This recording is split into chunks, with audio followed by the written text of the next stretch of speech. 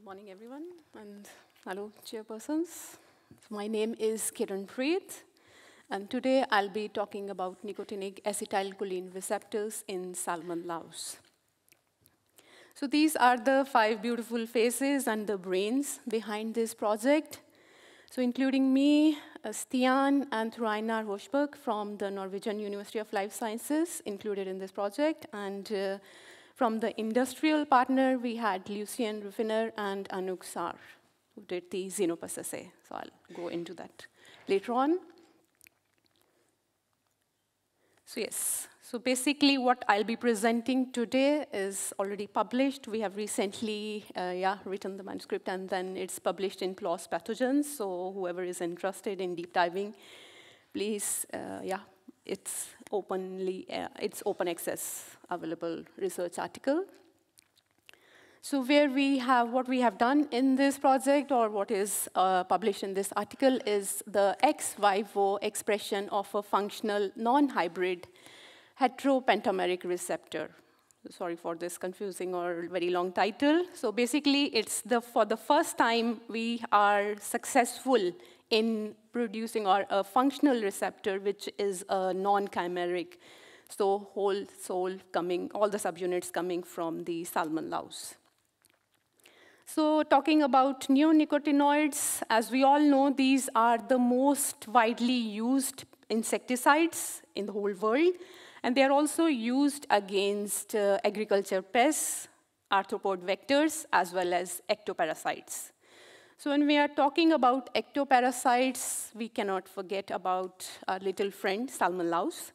So talking about neonicotinoids in salmon louse, so recently, or last year apparently, the Ectosan vet was licensed chemical treatment against salmon louse in Norway. So what is this drug? It's basically imidacloprid, which is the active compound, and this is a neonicotinoid. And this is a chemical treatment that got introduced after 10 years, so which itself is like kind of alarming thing, that it takes a lot of effort, a lot of time, resources, money, time hour, to develop a chemical treatment or any kind of treatment against this nasty ectoparasite. So, meaning thereby, we should use these treatments which are quite handful and not like multiple ones available. So far, this is like the one which is effective when we talk about just the chemical treatments. So we should use them sensibly. Why? So because we want to have the prolonged life of these treatments and not kind of repeating the mistakes, specifically when we are talking about the chemical treatments, because we know that salmon louse is a very clever ectoparasite, and it develops resistance like this. So when we talk about the sensible uses in order to prolong the life of these chemical treatments, what we mean by that? To understand the drug better. So how it acts on this parasite, how it kills the parasite or paralyzes the parasite.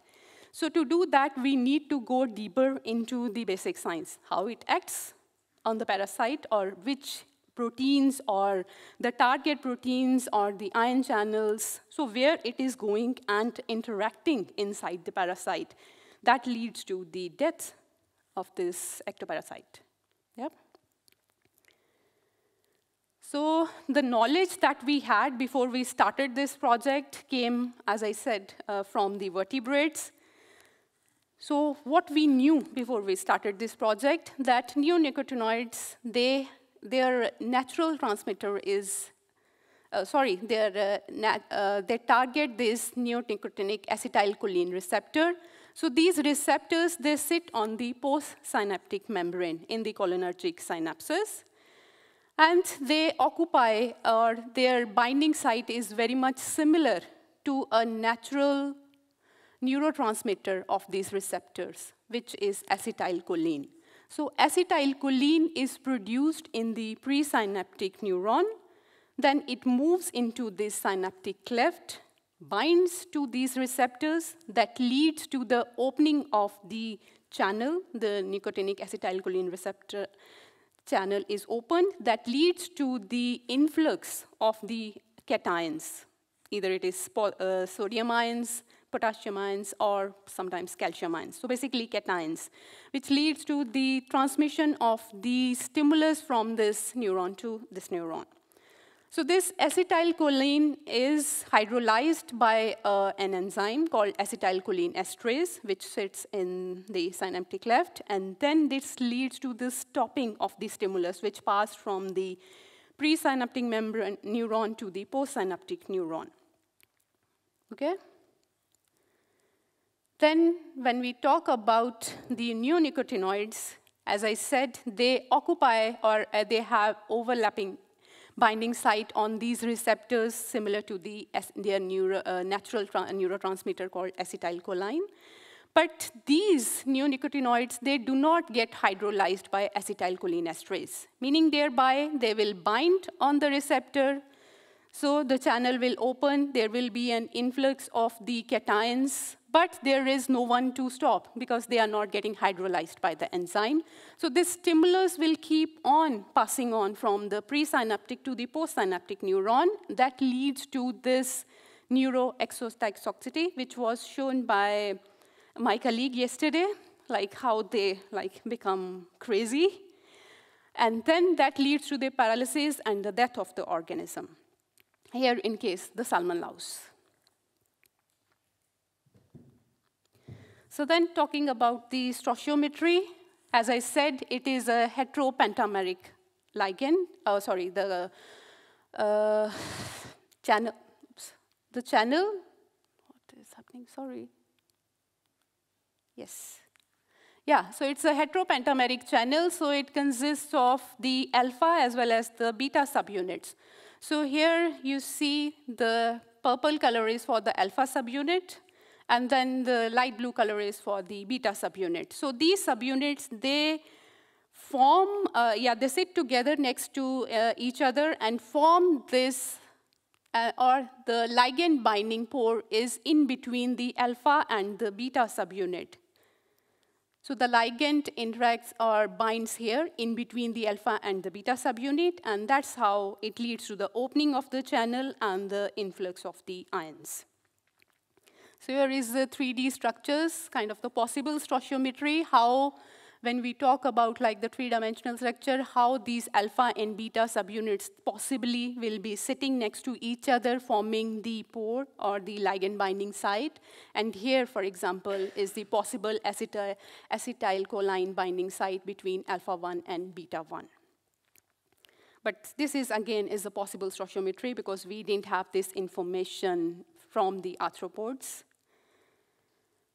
So that was the aim of like why we wanted to do this project, because there was scarce knowledge on the arthropods. We had very limited knowledge, like how these alpha subunits, they are present in salmon louse, how many are present, how they bind and form this stoichiometry, and how these neonicotinoids actually interact, or whether they interact. That was also not sure, whether they interact in salmon louse with these with the nicotinic acetylcholine receptors, or I'll just say N receptors, as it was cleverly used by one of my colleagues yesterday.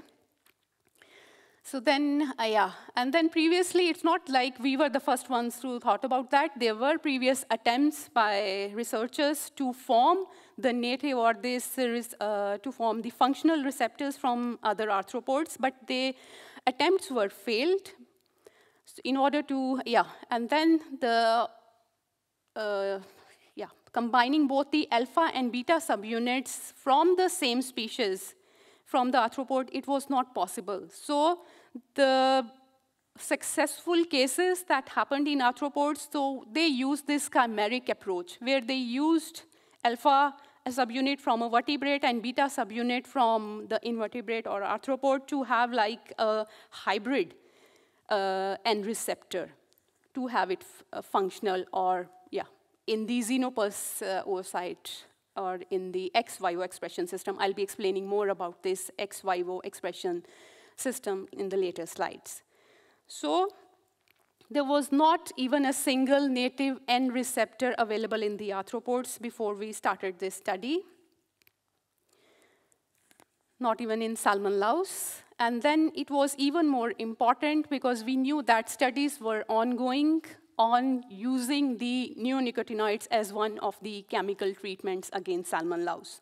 So as I said, in order to not repeat the mistakes that have been done in history, we wanted to be on the forefront to know and understand the mechanisms of the drug as well as its possible interactive receptors in the salmon louse before that was or licensed. And we are lucky and we are happy that we did that before this imidacloprid or ectosan vet is available in the market, at least in Norway. So that was the aim, to obtain a non-hybrid, non-chimeric, fully functional N receptor in L. salmonis. As I said, in order to understand its native structure, stoichiometry, function in the ectoparasite, and how these neonicotinoids, they act on these receptors. And finally, to use it as a screening tool. Before actually we dump these chemicals in the ocean, this could be a very valuable screening tool to use it first in ex vivo to see how these drugs, they react and are able to, or then that could be used in the in vivo later on. So then what was our strategy or the way forward? So in order to have any functional receptor, we need to know what are the genes that are coding for the different subunits. So what we did is we use the conserved sequences from other organisms or other arthropods, specifically insects, and then to get the full-length cDNAs in using the L. salmonis genome. So we got the full-length cDNAs in the salmon louse. And along with these alpha and beta subunits, we also got the full-length cDNA and the putative protein sequences in the sea lice. So these ancillary proteins are the RIG3, UNC50, and UNC74. So I would like to share with you, this was kind of the secret behind how we were successful in getting this non-hybrid functional in L. salmonis, because these three proteins are really important for the assembly as well as for the receptor to function. So once we got these full-length cDNAs and the putative protein sequences in salmon louse, what we did the multiple sequence alignment. So what is multiple sequence alignment is to get the whole putative protein sequence and compare it with the other arthropods to see whether these are the sequences, the protein sequences that we got in the L. salmonis, whether they fit in these ligand category, the cis, because these N receptors, they belong to the cis loop ligand family. So there are certain specific conserved sequences or the domains that should be present in order to call these proteins that, yes, they belong to this family. One of these is the N-terminal sequence, which is here, boxed here. And this cis loop, so which is basically these 2 cysteine residues separated by 13 amino acids. And these 2 adjacent cysteine residues. And apart from that, there are many, so it is just an example. So these specific conserved sequences are present in all the members of these ligand family. And apart from that, again, it is an example of this RIG3 ancillary protein, the conserved sequences which should be present in order to classify this protein as a RIG3, which is conserved across the species. So once we got these putative protein sequences classified as, yes, we got the correct protein sequences, what next?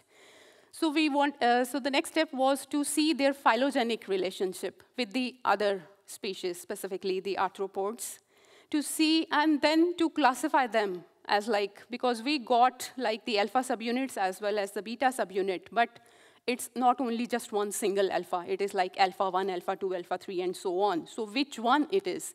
So in order to classify them correctly, label them correctly, and in order to have their phylogenetic relationship with the other organisms, specifically arthropods, so we ran this phylogenetic, with this phylogenetic tree. So as you see, like from the alpha 1 from the salmonids, it clustered very well together with the other, for example, DMAs, the Drosophila melanogaster. So it clustered with the other alpha 1 subunits from other arthropods. So yes, this could be labeled as alpha 1. And beta 1 as well, it clustered nicely with the other beta 1 subunits from other arthropods. So yes, beta 1. But there were some exceptions as well with beta 2. Even though the L salmonids beta 2, it clustered well with the Drosophila beta 2. But from this Amiss mellifera, it was alpha 8. So what it shows that what we have in the literature, it is not like written in the stone. There are certain exceptions. It could be because of the evolutionary, species-specific evolutionary changes, or it could be due to some mislabeling. So yeah, so this phylogenetic tree, it helps, as well as a multiple sequence alignment, helps to get like, to be more sure about what you call these subunits as. Then what's the next step? We got our putative protein sequences. We got them labeled. So what next is to see what we got in silico. Does it fit in the ex vivo system? Can we get a functional receptor with these receptors, with these subunit proteins, as well as the ancillary proteins that we got?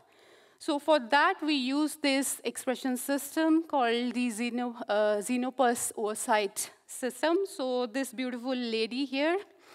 So this has made this, gave us a very useful tool for especially for the voltage-gated or the ligand-gated ion channels. So this Xenopus, or it's female frog, so these are the eggs, or the oocytes. So basically the unfertilized eggs from this female. So the size and robustness of these eggs is the key factor why this has become such a successful tool to learn and study more about these ion channels. So each egg is 1 millimeter in size, and they are quite robust, like when it comes to the handling while injecting these RNAs or cDNAs, and then while putting the electrodes on the membrane of each individual oocyte to read the currents. So the size as well as the robustness of these oocytes or unfertilized eggs, we could use this as a tool to study these ion channels. So what is basically the recipe is that you have to have a cDNA that is like, outside the lab, produce it cRNA, and that cRNA from each of the subunits that I have mentioned, along with the ancillary proteins, got injected into the oocyte. And then oocyte is like, okay, it will help you in doing the translation, modification, and all that stuff, and it will give you a protein or a functional receptor on the membrane so that it's easy to read or read the currents, like using the 2 voltage-gated clamping system that I will explain in the next slide. So as I said, the eggs, you have to produce the cRNAs, or it can be either used with the cDNAs, but then you have to target the nucleus, which could be a bit tricky. So with the cRNAs, you can just inject the cRNAs into the cytoplasm, and then the oocyte will produce the proteins or the functional receptor, if you're lucky, on the membrane. And then you can use this 2 electrode voltage clamping technique, which I guess will be explained more by my colleague Marit later on, to read the currents. So if you get the current in presence of a ligand or any compound, for example, neonicotinoid in this case, then if you get the current, meaning thereby this ligand or the compound is interacting with the protein which is getting expressed, here in this case, this N receptors. So then we got, in salmon louse, we got alpha 1 to alpha 7, so 5 alpha subunits and 2 beta subunits. But we don't know which of these subunits will result into a functional receptor. Either it is everything we have to inject and that will produce a functional receptor, or is it like a different combination of this alpha and beta subunits along with these ancillary proteins that will give us the functional receptor. So for that, the technique that was used by our industrial partners, Lice and Ongu, so to determine like which of these combinations, so first they used, so each black bar is representing the alpha and beta subunits, like here. This first one is alpha 1. The second one, black bar is, or the box is alpha 2. And these gray ones, these are the ancillary proteins. So you see here, like in almost all the different permutations and combinations, these ancillary subunits were used, or the proteins here. So as I mentioned, like this was kind of the secret key, like these are utmost important if you want to have a receptor, a functional receptor. So then, as I said, like first, everything was injected into the oocyte. So yes, we got the current because everything is there. So at least the ones that are needed to form the functional receptor will be present. So then it's like kind of exclusion strategy, start removing one by one or two by two to see if we get still the current or not.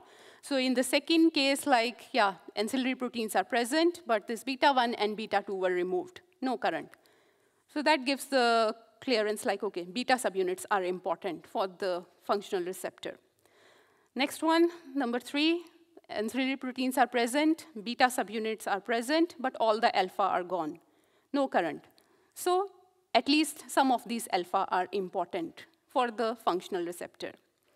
Next, fourth one, ancillary proteins are gone, all the alpha and beta are present, no current.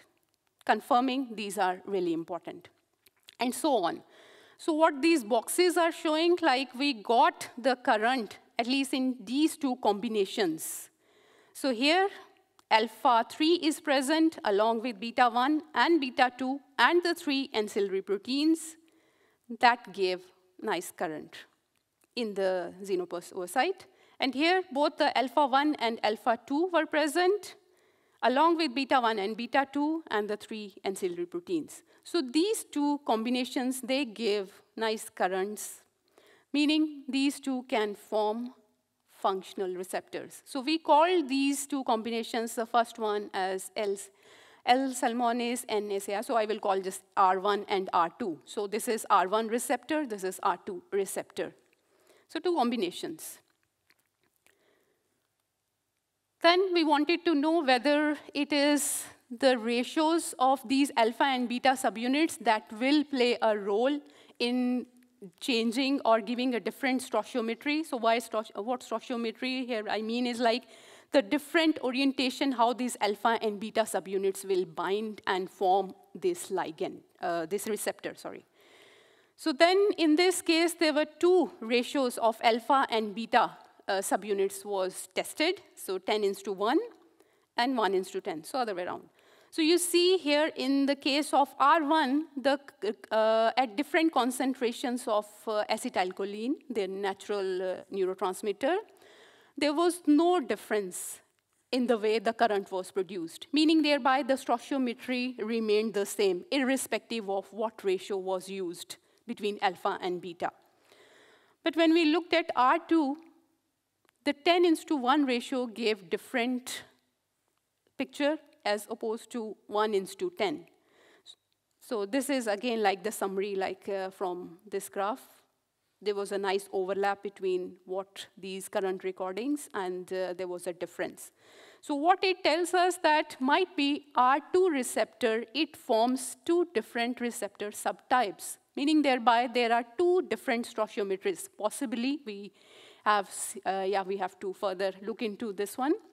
But possibly there are two different receptor subtypes when we talk about R2, based on what is the ratio between these 10 alpha and beta subunits.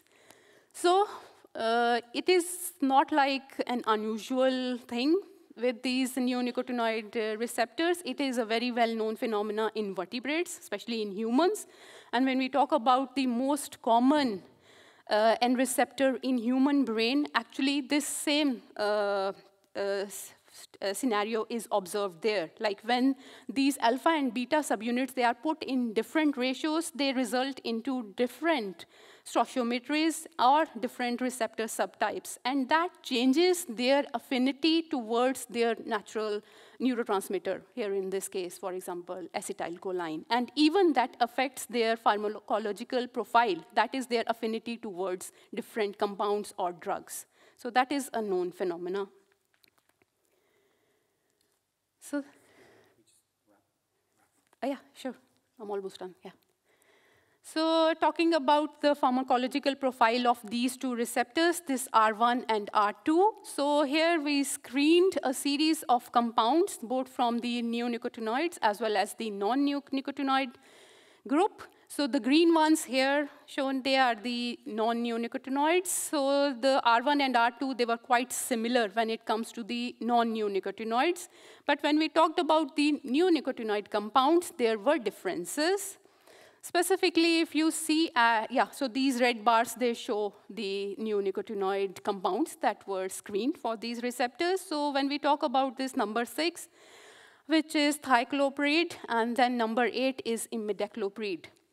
So important, number 8 specifically, because now we have a licensed chemical compound, imidacloprid or ectosanvet, against the lice in Norway. So it's very important that this compound reacts only to R1 and not to R2, because we didn't get any signals here, or currents. Yes, so that was the ex vivo thing. So we wanted to see what happens in the real life on the real parasites. So the ex vivo, in vivo validation for this one. So for that, the picture was like all the 7 neonicotinoids that were tested on pre-adults in pre-adult salmon louse. They had quite good effect in killing these parasites. So good affinity, except for this this one. So yes, and there is a reasoning behind that, because this is known to be broken down into clothianidin. Yeah, I don't know why people label them so difficult. Yeah, easy name. So this C1, yeah. So might be because of that reason, we didn't get any effect of this compound, because the active one is this one. And then as you see here in the ex vivo picture as well, number 7. So you see an effect of this one. And then for this number 9, there was no effect. So ex vivo, yeah, I mean, we got the similar result both in the ex vivo as well as in the in vivo. So to summarize, for the first time, we got a fully functional, non-hybrid, native N receptors in L. salmonids. And for the R1, sorry, oops, that was quick. I think maybe we'll just, if you just want to summarize. Yeah, yes. Okay, yeah. So yeah, so the key secret was that we needed the ancillary proteins for the receptor to be functional. And then this study provides a great screening tool where we can test it on different compounds before we actually dump them into the ocean, as well as on the non-target species, for example, honeybees, because these are known to be really targeted by the neonicotinoids, getting negatively affected. So yes, it provides a great screening tool. Thank you.